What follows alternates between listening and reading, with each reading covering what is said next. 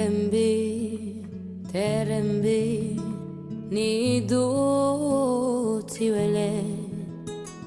Terembi, terembi, nidu tiwele. Wemetene, tembi, nidu mabe Congo, nila moye, nadungo, nadungo, tembi wali, nila moye, nadungo, nadungo, tembi wali. Modo nango no titere, wangu no tembi kaya. Modo nango no titere, tembi kaya, wangu no tembi kaya. Mono dabe momo, antonimo, ombi. Modabe momo, ombina, genza temo. Mono dabe momo, antonimo, ombi.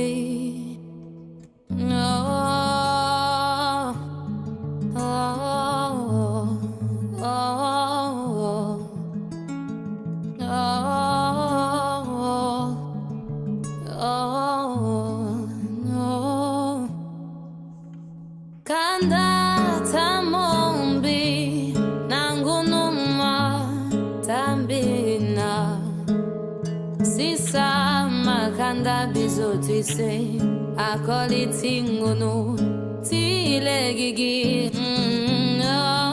modo nangunu titere wangunu tembikaya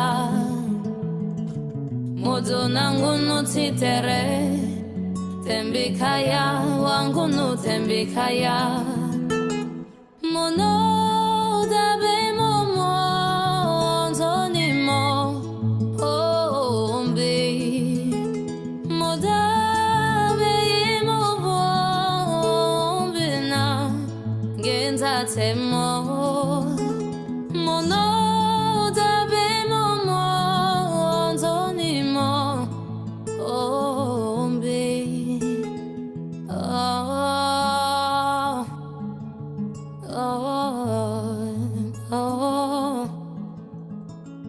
Monombi mabeyeti Congo nawa kwatemo biduta ti legigi tamo tamo terembi.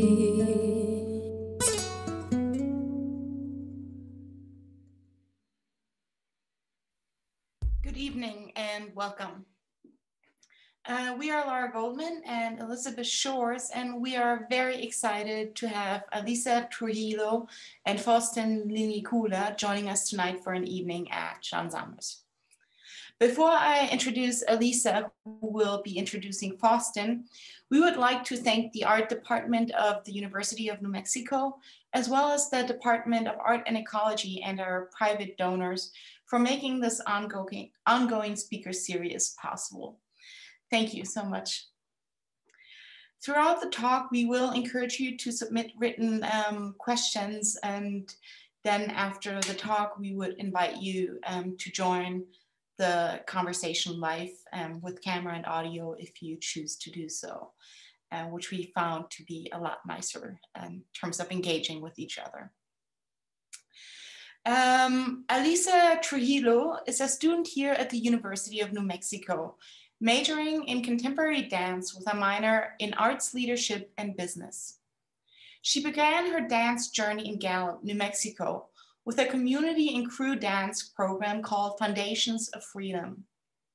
She's currently a hip hop teacher at the Keshet Dance Center for the Arts in Albuquerque and a program associated with Flamenco Vivo Carlotto Santana, which is based in New York.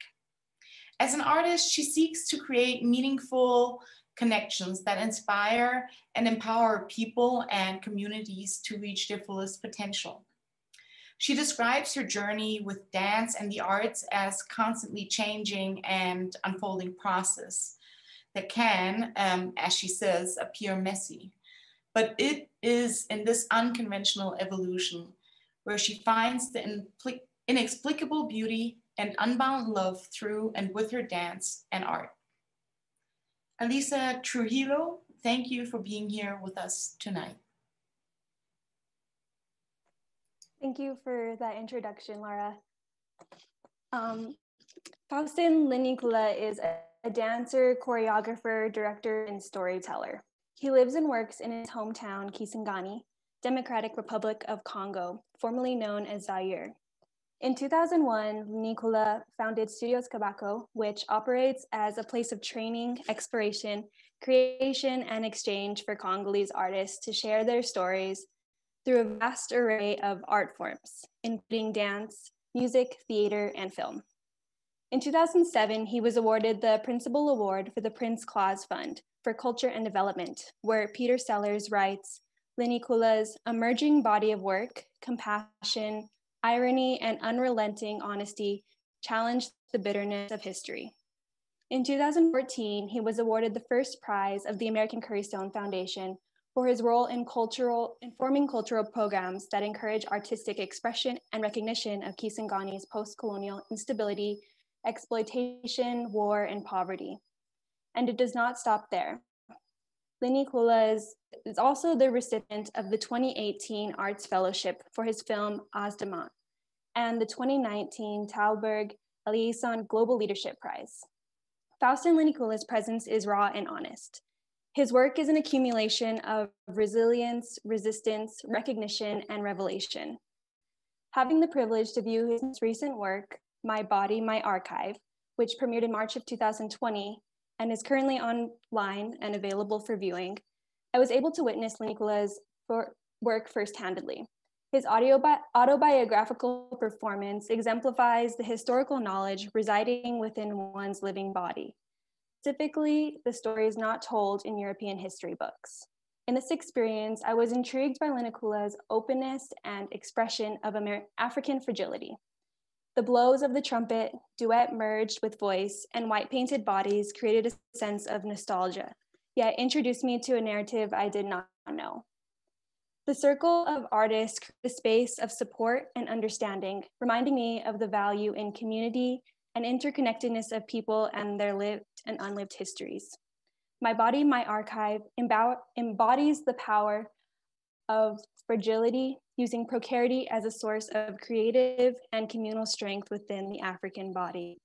As quoted in Linyekula's My Body, My Archive, we are here, and it is important to remember that we are alive, and that is very beautiful. So thank you all for being here today, and welcome Faustin Linyekula. Hello, thank you, Elisa. Thank you very much.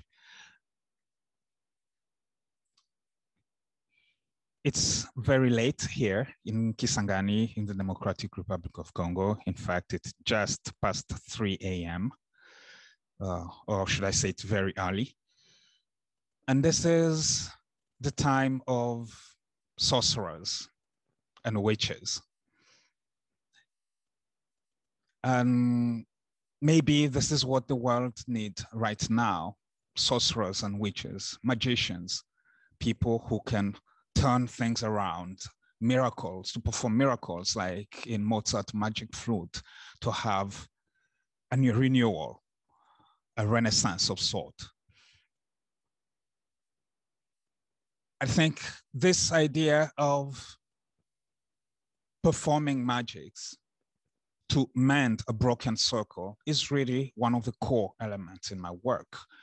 And we live in a world right now which is quite broken, a world which is not, for sure, a circle. Because when we dance over here, traditionally, before every time we wanted to dance, we'd make a circle. And there is a whole symbolism to the circle, that idea of a community coming together. So we're side by side like brothers and sisters. Energy that goes from my right shoulder will come back through the left one. And so there is solidarity, there is, togetherness. But if I look at the world we live in today, for sure, we can see that there is no circle, or if at all it ever existed, it is a broken one. So the question for me is, what is it that I can do about it? This really is like a question of responsibility, the artist's responsibility to propose a space of imagination, to propose a space for dreams. Because we need to dream big, we need to dream crazy to pull ourselves out of this complicated situation we found ourselves in today. And this is past COVID, it's the whole world in general. It's a chaos. And my whole country is an example of an ongoing chaos. And one thing that we're learning here is how to still find a possibility for making beauty in the middle of all that. So yes, my name is Faustin Linyekula. I'm known as a dancer and choreographer, but I like to talk of myself as a storyteller. For some years now, I've been saying that my dance is an attempt to remember my name.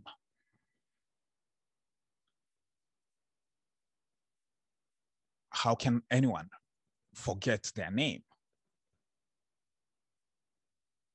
But when we look really seriously at it, we soon realize that the name, any name, is more complex than what we think.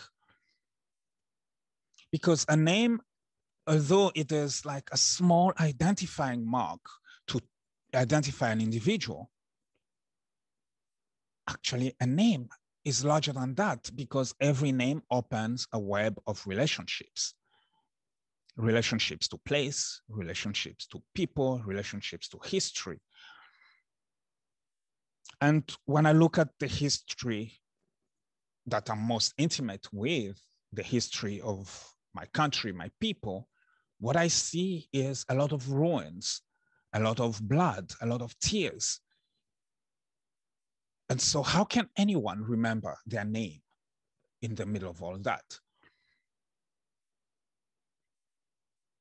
How can anyone even say their name with confidence?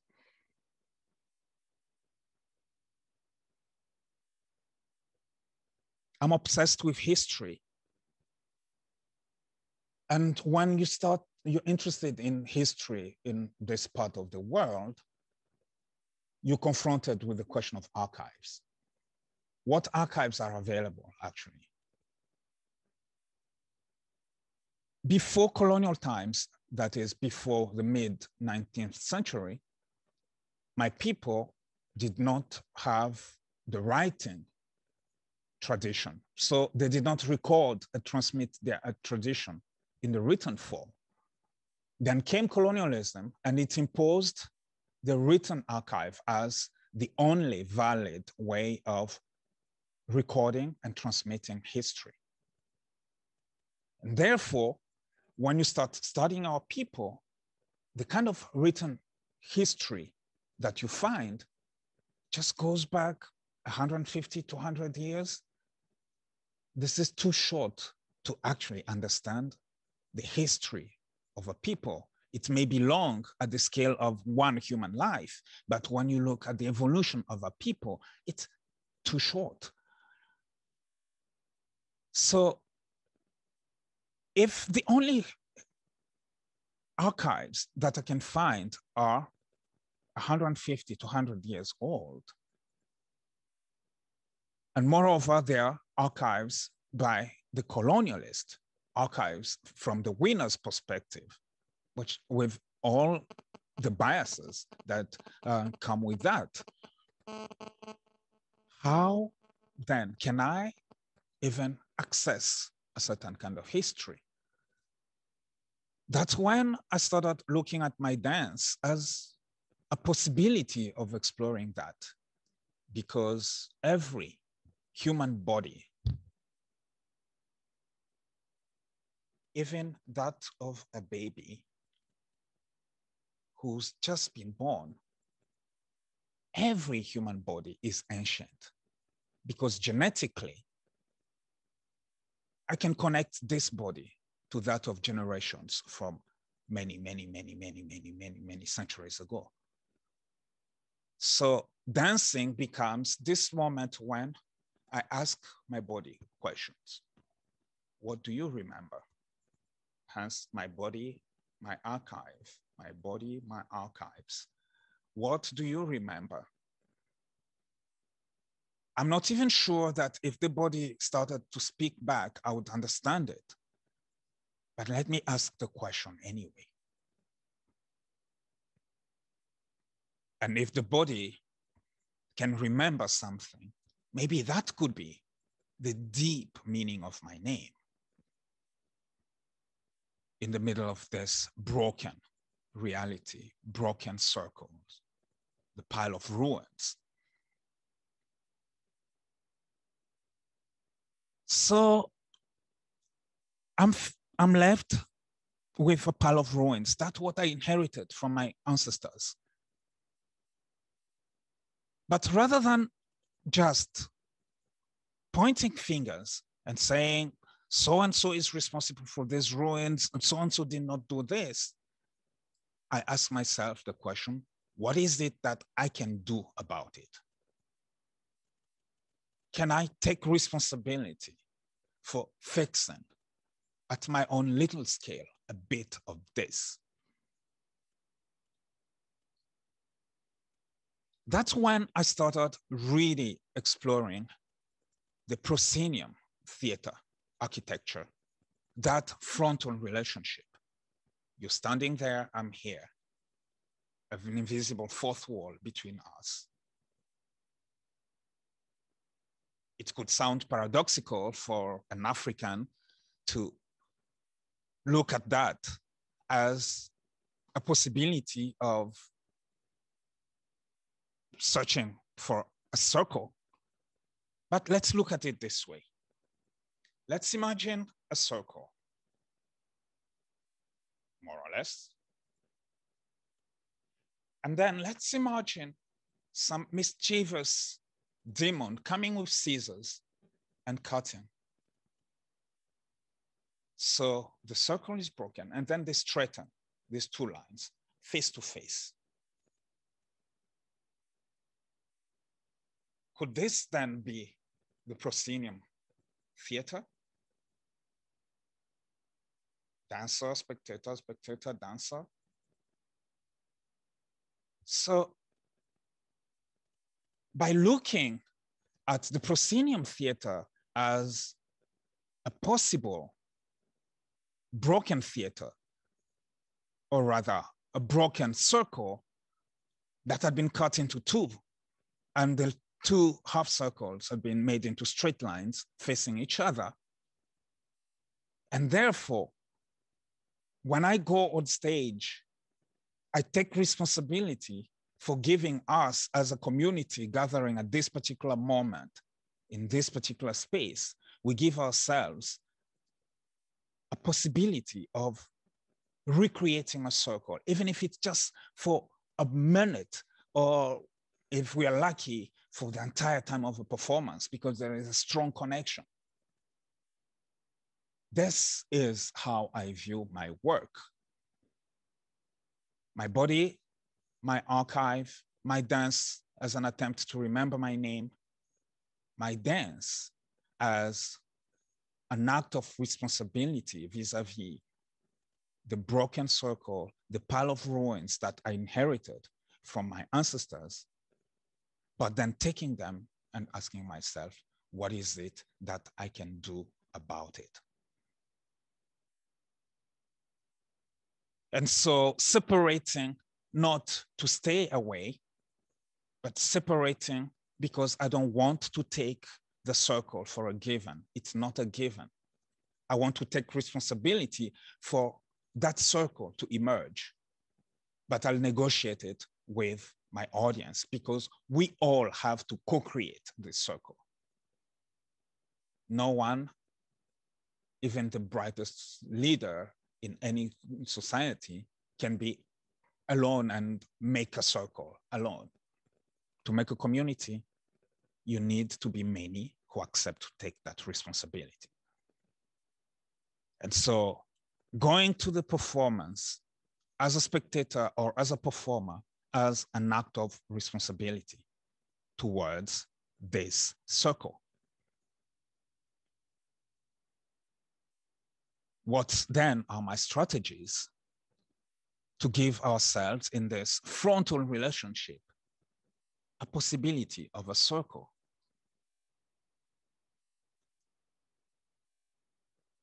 I borrowed from cinema because it's one of the most frontal art forms you can imagine. A camera, like now, is facing me. It frames me in a certain way. And in this frame, I negotiate the relationship between my body and the space around it. So if I lean back, my body kind of grows smaller than the space. And if I lean forward, the body becomes bigger than the space. That's the close-up. Open and close. And so maybe as a dancer, by just placing my body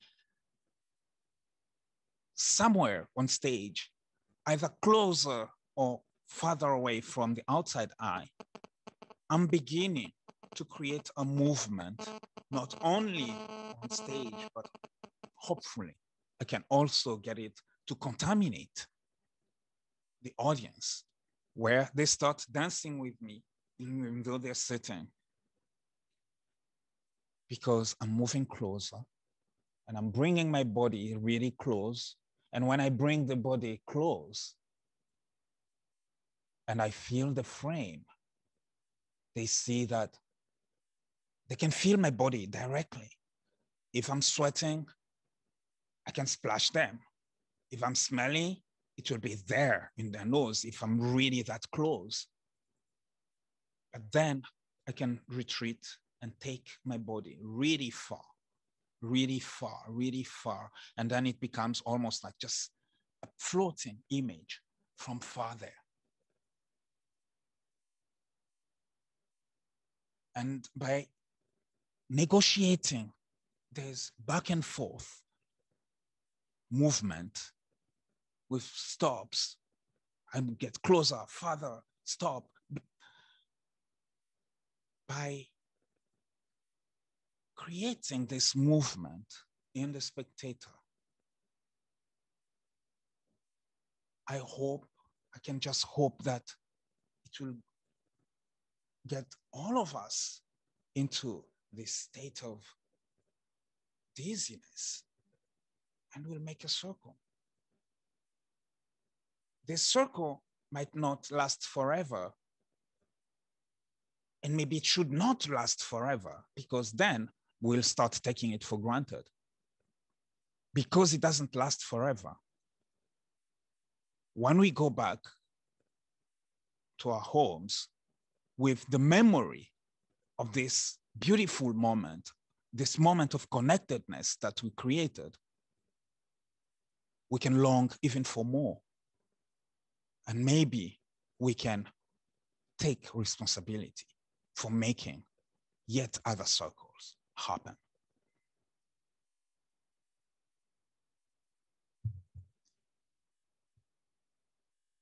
And in this work,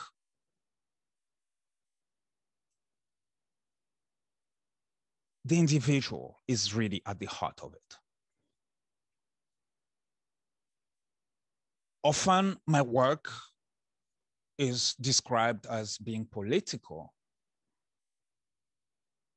but I think those who call my work political call it like that for the wrong reason. They stop at certain subject matters in show, in certain performances and all that. But I think what is really political about my work is actually the central place that I give to the individual. Because I grew up in a dictatorship. And the very nature of a dictatorship is to negate the individual, to rob the individual of any sense of responsibility for their own lives. And therefore, we are just part of a herd. We have to follow the leader, who is the only individual in any society, who thinks for everyone, who says what everyone should think, say, where even sometimes. So by putting my work back, or taking my work back at the scale of the individual, it's a way of resisting the monolithic thinking system. It's a way of resisting the annihilation of the human being. But putting the individual at the heart of the work does not mean collapsing into a me kind of space. No. I started by saying that my dance is an attempt to remember my name. And I said that if you're serious about a name, you can never collapse into yourself, because every name opens a web of relationships. Relationships to place, relationship to people, relationship to history. And so when I place the individual at the heart of the work, the challenge is for this individual to remember their name and to see themselves as part of a web of relationships. How do they negotiate these relationships?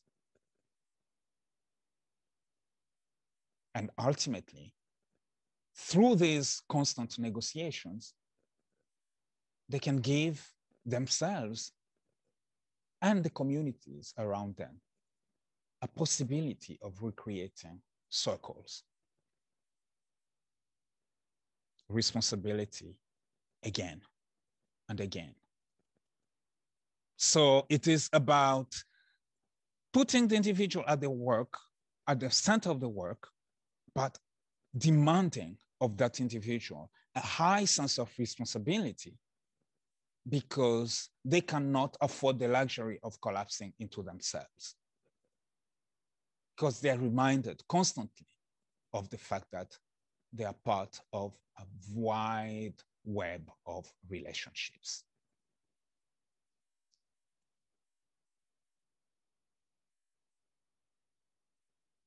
And this obsession with the individual created a dream in me, a dream of making a work which is very people-specific. And it's so people-specific that when performers are not there, when a performer cannot be there, it becomes impossible to replace them. I don't know if I've succeeded yet, but that is the dream. To make work where every individual is so central to the shape of the work, to make work which is so specific to the people involved in the process that there is no way you can replace them when they're not there for one reason or another. Okay, there are pieces where I've replaced performers, but I approached it still with this idea that whoever left was a unique individual, and whoever comes in is not coming to replace them. He or she is bringing their own individual history, their own individual sense of belonging into this place. And we reshape the work with this new presence. So that's the closest I could get to the dream of making a highly people-specific type of work.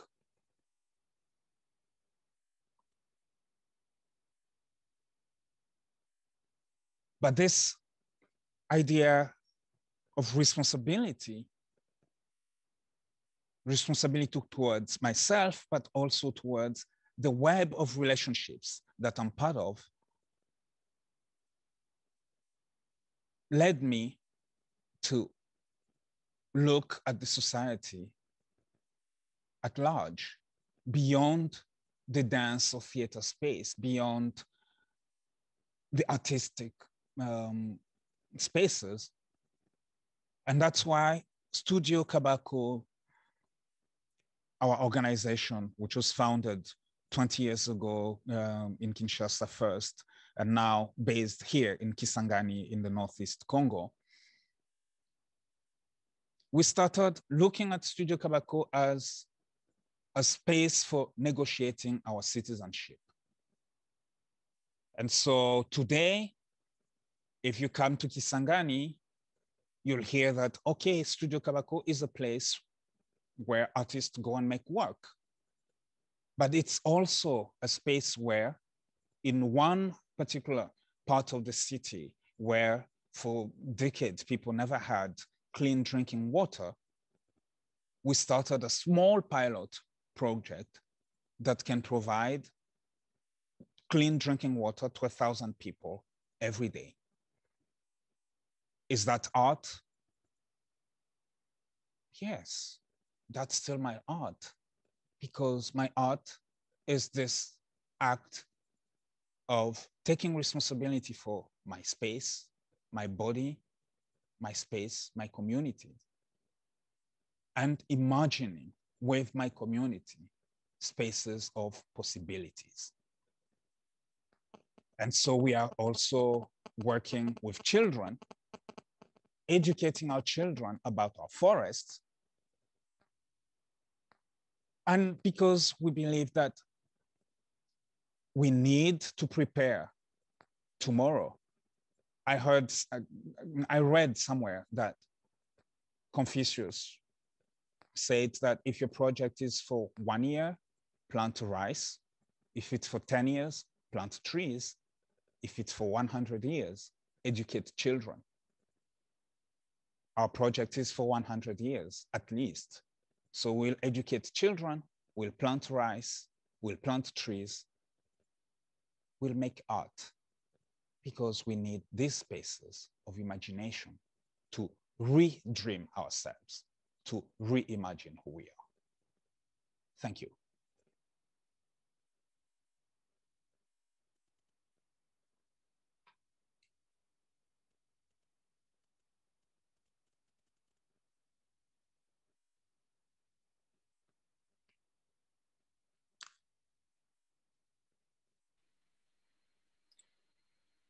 Thank you so much. Well, I want to start by saying, thank you so much for this beautiful and generative talk.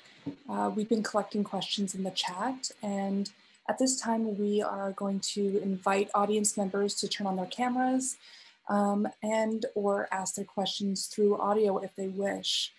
But before that happens, while audience members are gathering their thoughts, Faustin and Alyssa, do you have any questions for one another at this time?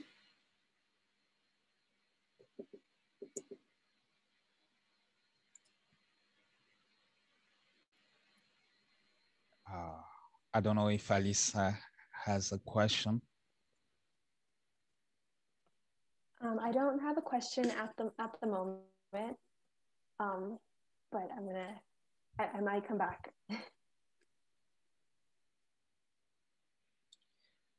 Well, I guess we can start with a question that's come in from the chat from June. June, are you able to hear us? You can unmute yourself and turn on your video if you like.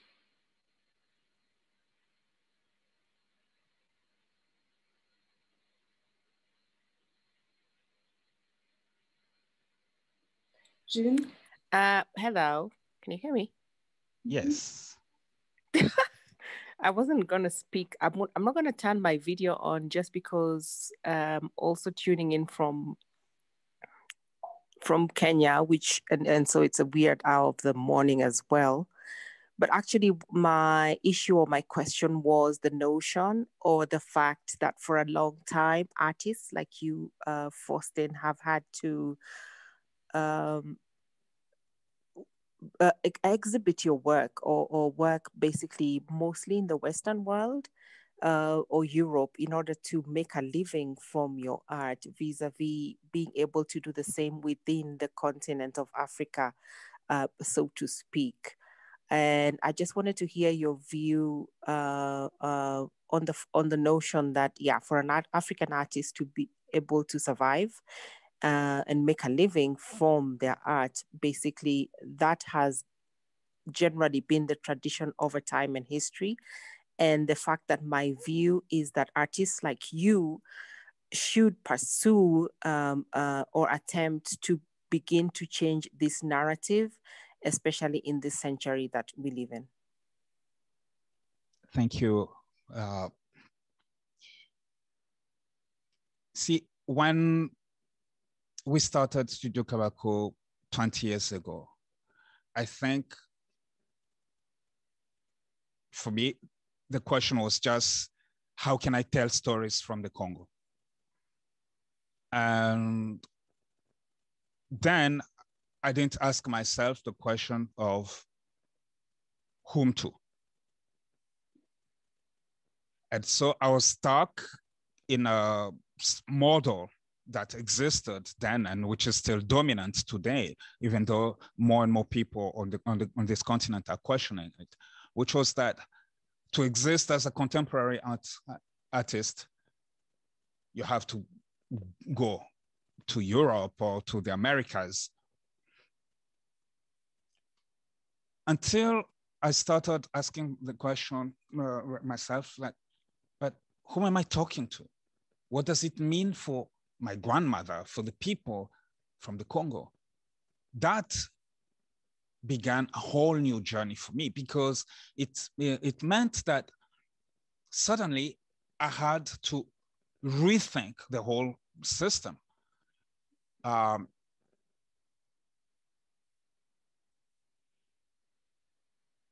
We are products of colonialism, and the whole system is that the whole idea of colonialism is that our continent is only the space to extract raw material, but this raw material can only be enjoyed elsewhere. And when I started asking myself the question of what does it mean for me to develop the work in Africa, but then to essentially make a living from touring this work in the West, it dawned on me that I was no different from the mining company that just took the raw material from here, developed it for the enjoyment of a few overseas. And so we've started this journey, which is really about making our work relevant to the people, first of all, in our communities, not just through the dollars or the euros that we can bring back, but through the engagement with them here. So maybe it means that we need to rethink our relationship to the economy of the arts. And how are millions of other Congolese doing to survive when they cannot even afford a passport? What can we do to be part of this really of this society with our tools and make it viable for us here and make it relevant for the people around us? It's a long journey, but one possible answer is in how traditionally the arts functioned in this part of the continent. Because some years ago, I traveled to a village and I spent some time with a percussionist, no, a master percussionist. And I asked him if he could earn a living from drums, and he said, from drumming. He said, no, that's not a job. I drum because my community needs this, but it can't be my job. It's so like, okay, what does it mean for art to be something that's not a job? Of course, we need to live. How do we reconcile this? I don't have like a definite answer, but this is definitely how I see the future. It doesn't mean that we'll totally cut ourselves from the outside world. Today, it's impossible anyway. But how can we operate thinking really locally? And especially after the COVID crisis, we realize the necessity to be resilient at the most local level and yet remain connected to the wider world.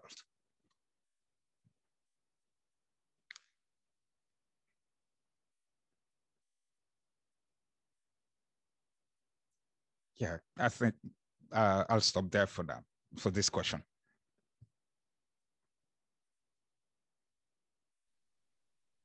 Thank you so much. And we had a comment that came in on the chat from Donna Jewell.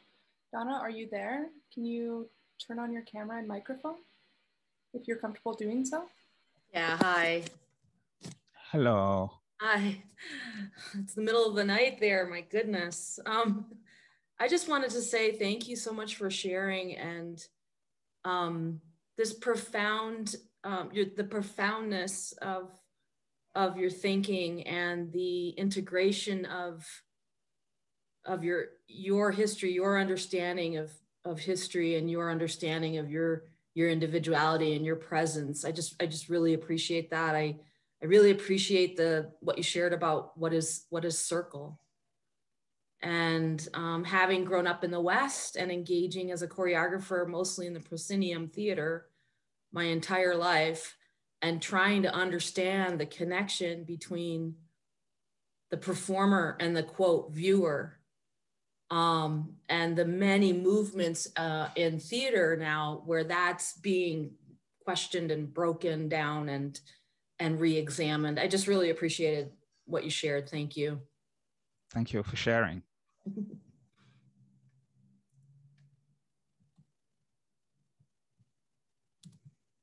I guess I have another question if there's time. Please go ahead. Yeah. What is your next project? What are you working on right now? What's involving your heart and soul and mind right now the most?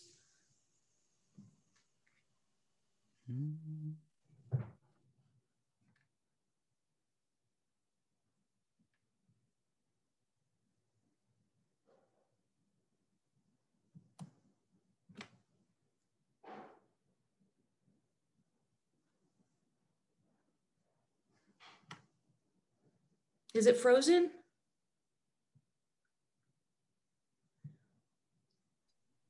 It appears to be. Faustin, can you hear us?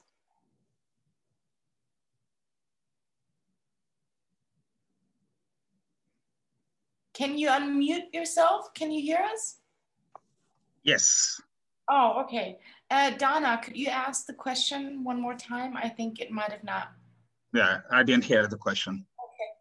Okay, thanks.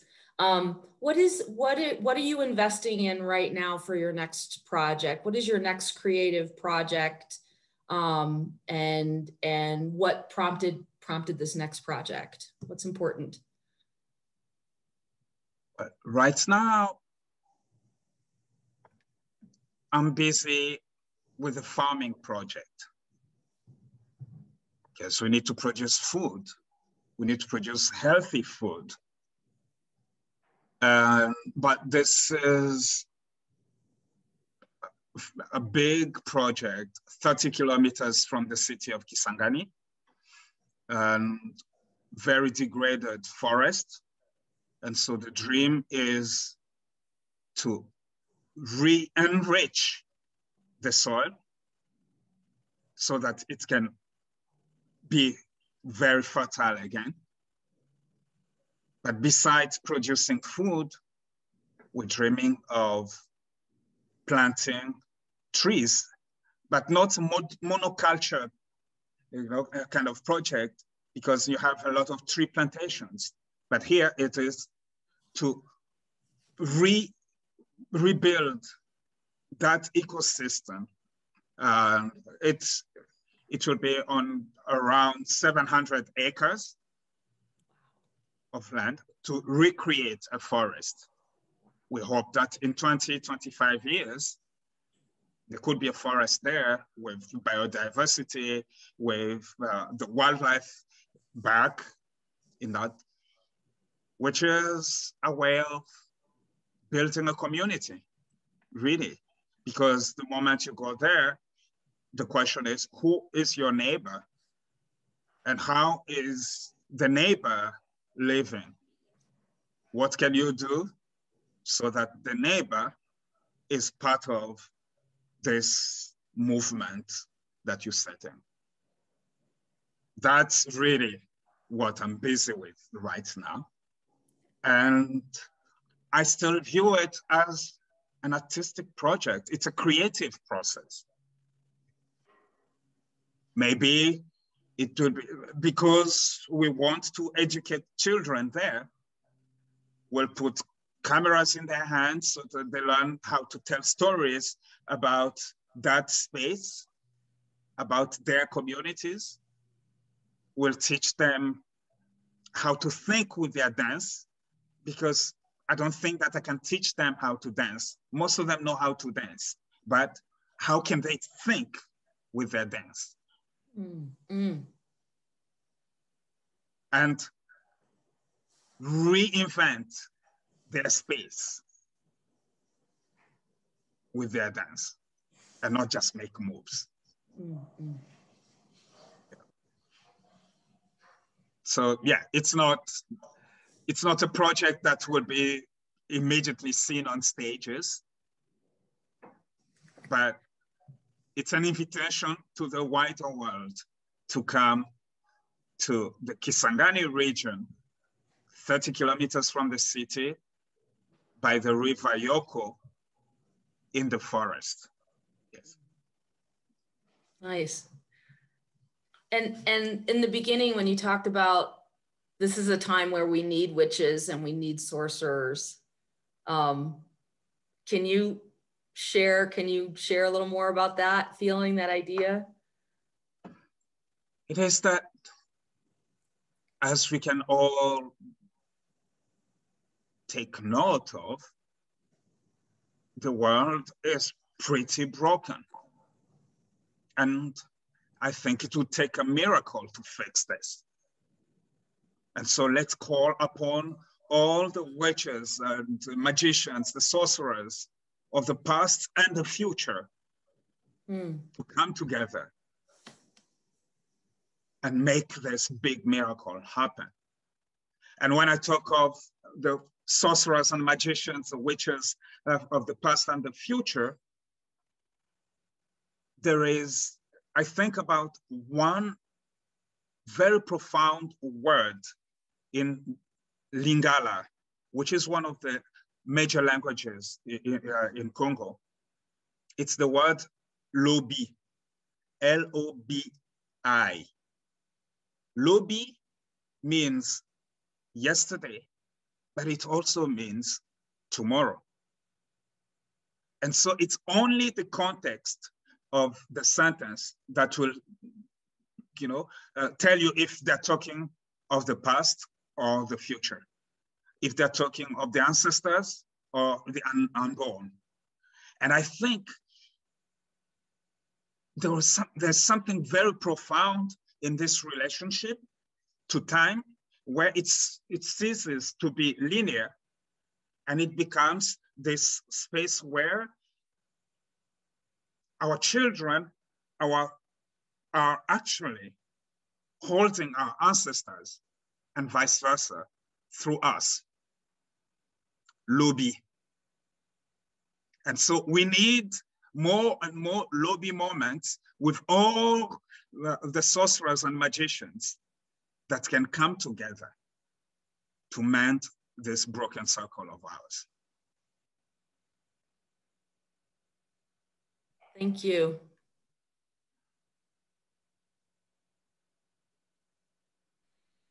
Thank you so much. And we have another question that came in from the chat from Patricia.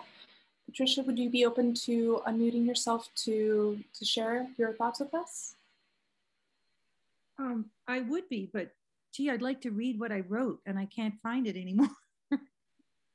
Let's see. Well, it's okay. I'll just be spontaneous. I missed the first 10 minutes of this event, but first of all, I just want to thank everybody who organized this event.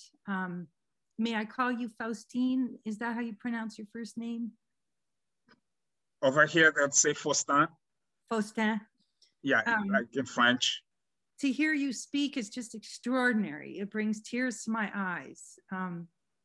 We don't speak that way over here in North America. And not only the language you use and the content and the nature of your work is just truly remarkable. And I think, I mean, I've always been terrified of the DRC. I've worked in Africa for many years, part-time, and been invited to go actually by healthcare professionals, but I just couldn't bring myself to do it because of, you know, what goes on there and the horror stories that I've heard time after time. And the fact that you're doing this arts-based community work in the midst of all of that. I mean, really, all of our students should be here and hearing this incredible courage and strength and innovative spirit that you bring and this passion that you bring to your work. It's really something. The other thing I wanted to say is just the fact that you're really expanding our notion of art. You know, I think in much of Western culture, we still have this little tiny slot that we put art into, and this is, you know, this is what it is, and this is where you do it, and this is how it should look, and this is many different requirements of the work in order for it to be called art. But basically, you know, what I hear you saying is, you know, we're using this innate creativity that we have, and we're cultivating it by actually using it in and interpolating it into all these different aspects of life. And I just really applaud that, and want to thank you, and thank you all of you for putting this together. And I wish that we could give you or show you more support in some way, Faustin, if it was possible. Please let me know how. Thank you. You know, it's true that when you're outside, the stories from the Congo are quite scary. And there is a writer from the other Congo, from Congo-Brazzaville, called Soni Laboutansi. And Soni wrote, it was like the first line in a novel, something very terrible about our country. He said, I'll say it in French first, then I'll translate. Tout était par terre. Même la terre était par terre. Everything had fallen on the ground. Even the earth had fallen on the ground. When you hear that, you're like, okay, there's nothing here. What's left? Let's go and kill ourselves because there's no hope. But then, some years later, I read something from a Togolese artist called Kosi Efui. And for me, I don't know if he was responding to Soni or not. Kosi Efui wrote, mais les hommes était toujours là. But the people were still there. So I can say everything had fallen on the ground. Even the earth itself had collapsed, but the people were still there. And for as long as there are people, if you take the time to be with the people, to listen, there's still so much space for beauty and for imagination. And it's not a given. We have to take responsibility for that to happen. And I'm just doing my part. So it's not even an act of courage. It is a necessity. I want to live here. And so I want to make it possible for me to live here. I want to make it possible for my children to dream here. So just, you know, it's like saying, yeah, to quote, you know, Borges, I write for me, for a few friends, and to appease the course of time. Simply.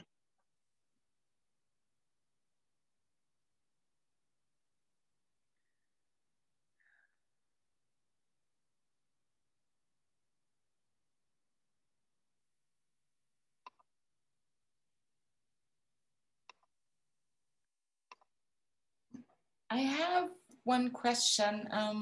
No, actually I have a lot of questions. Yeah, just thank you.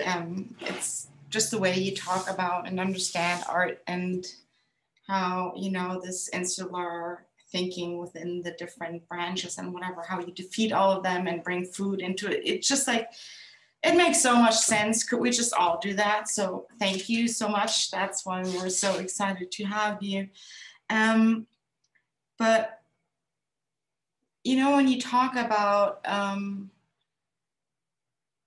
this complicated exchange of being a voice that can create a platform, but within a system, and then this kind of where in some ways we can, it's really, I don't know, how is it possible to break out of that thought structure that makes what we do understandable? Like, you know, how does compromise, or how do you think about compromise? I mean, you know, like, how do you negotiate that? Or do you just like, or is that just the deal we have to accept? And if we do that, then where are the limits within that? You know, like, where does our thinking reach the limit of what is translatable, I guess? And I mean, I think in many ways dance is, and arts in general, is a way to kind of move out of that, but still to then make it accessible to everyone as a relational process. You're drawn back into this. I don't know, I was just wondering what you're, like, how you feel about it, or what your thoughts about that are, or if you have any. I wish I had an answer. Then I would retire. Because No. I would have found the formula and I'd just go and retire. But because I don't have an answer, I keep searching. What I know is that we speak our mother tongues, but we always write in a foreign language. I think it's Jean-Paul Sartre who said that. Yeah. If it's not him, then I can attribute it to him, and I don't think he'll mind.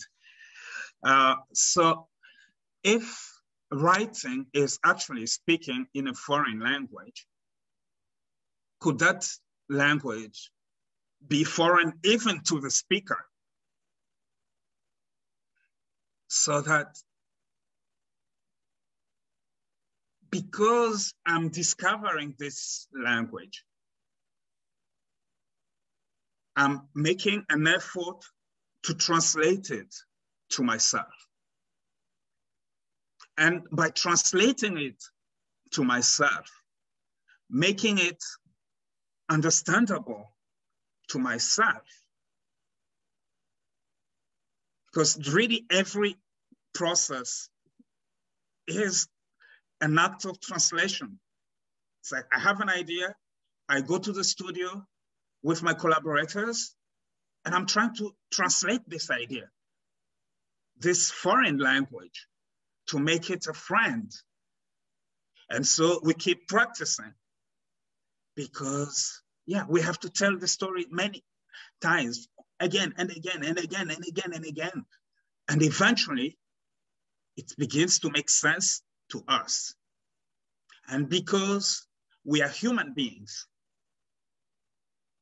we can only hope that it will make sense to other human beings. But it's not propaganda. And that's why I can't expect it to make sense to every human being in the same way. So every person who comes to encounter this work has to also translate it for themselves. So that's the journey. Constant translation, but even the artist is translating this work to themselves. Unless you feel so big and you place yourself above the work and you're looking at it from that, okay, that's different. But every project that I pursue, for me, it's like a journey into a territory I don't know. So I'm guided with the question, what is it? How is it like to live in this space? And if it makes sense to me, yeah, I hope it will make it will make sense to other human beings out there. Yeah. I have another question, just because you were supposed to be the guest professor at UCLA this semester, and obviously that got canceled because of COVID. But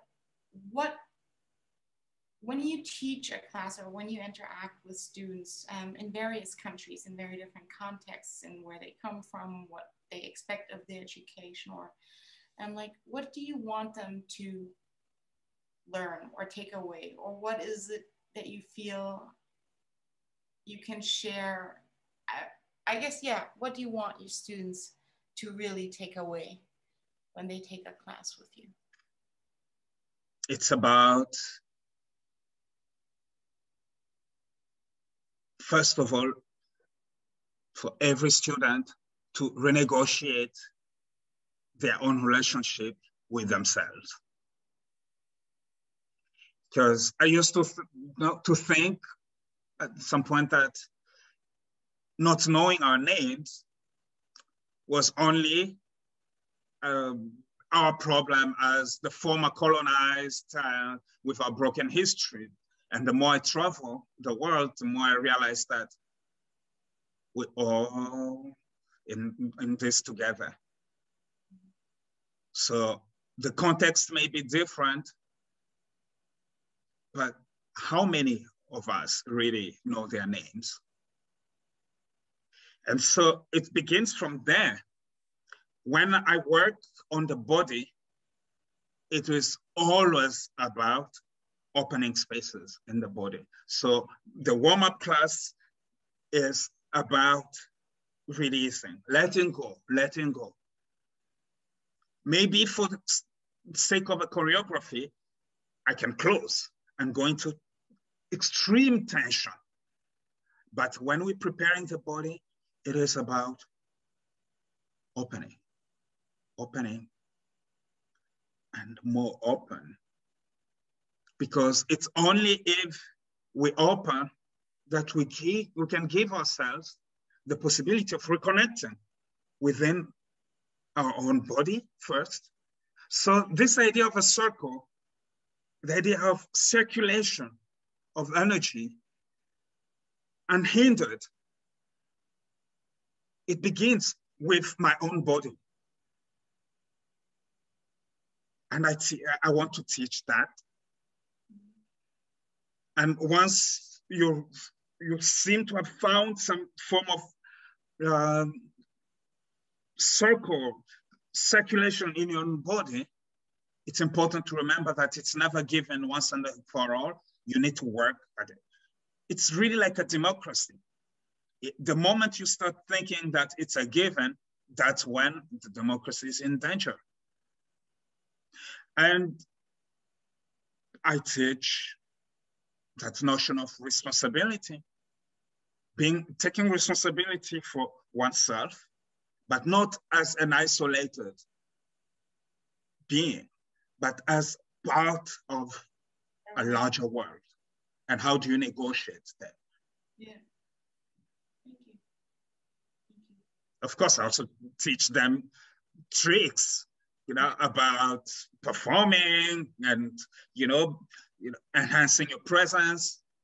But yeah, those are just tricks. Well, yeah, and those are part of enhancing your presence, right? Like, yeah. Mm-hmm. Oh, thank you. Thank you. You're welcome.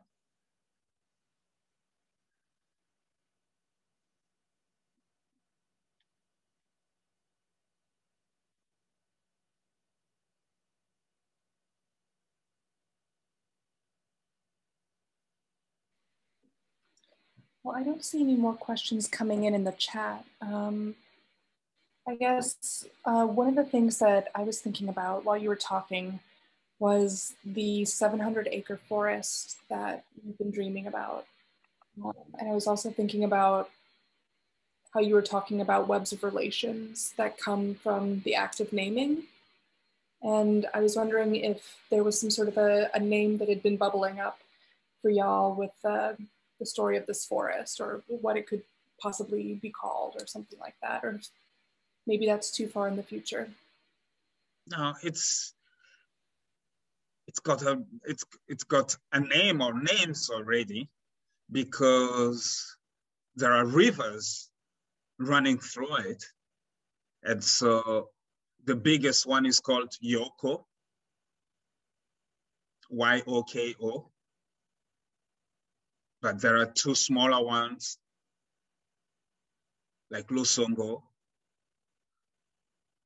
So for me, it will be those names from the rivers, because you have the movement and you have the coolness of the water.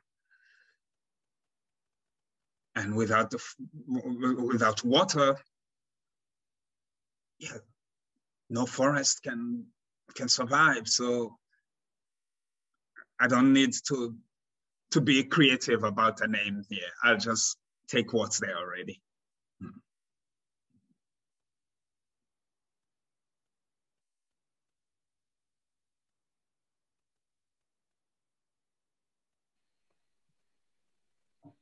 I have one question. Yes, Alisa.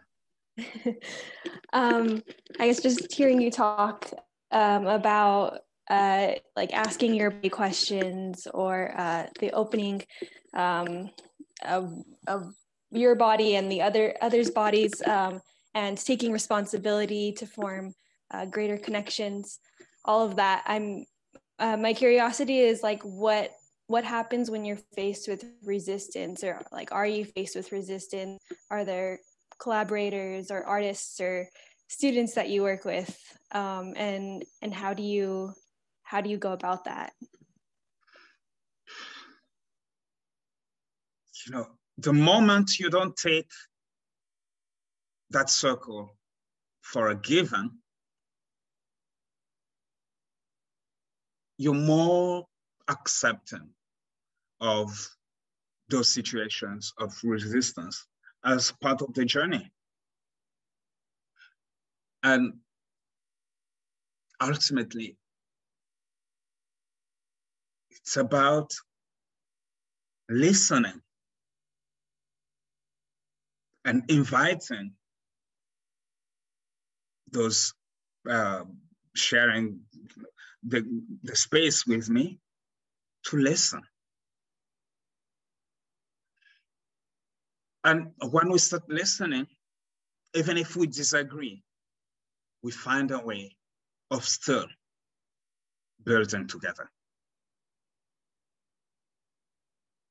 So I don't really have a formula. You cannot, because it's not a given. And I said earlier that I want the work to be as much people specific as possible. So it means that I have to be open to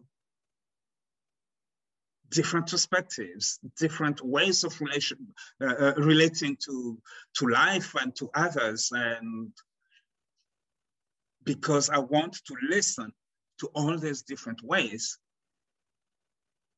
and take them and make something with them rather than fighting them.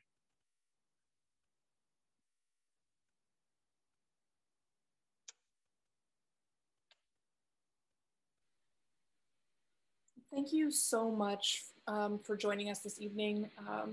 Faustin, Alyssa, thank you both so much for sharing your thoughts and ideas with us. It seems that we are drawing to the close of our evening, and if everyone can go to Studio Kabako, which is KABAKO.org, to learn more about Faustin's and his colleagues' work. And then Lara. Sorry for the lapse. Yeah. Well, thank you everyone for being here with us tonight. Thank you, Faustin. Thank you, Elisa. It was fantastic. Thank you so much. I don't know what else to say. We all I think I wish we could have more conversations like that. So thank you, and to be continued, I hope. Yes. Yes. So I can contact you. I have so many questions left. I'm sorry. But I just also wanted to quickly announce our next event at John Sommers. It will take place on March the 18th at the same time. And we will be joined by the percussionist, composer, and filmmaker Sarah Hennies and Carola Obermüller with the University of New Mexico and an associate professor of theory and composition. So until then, thank you, and we wish you a nice evening.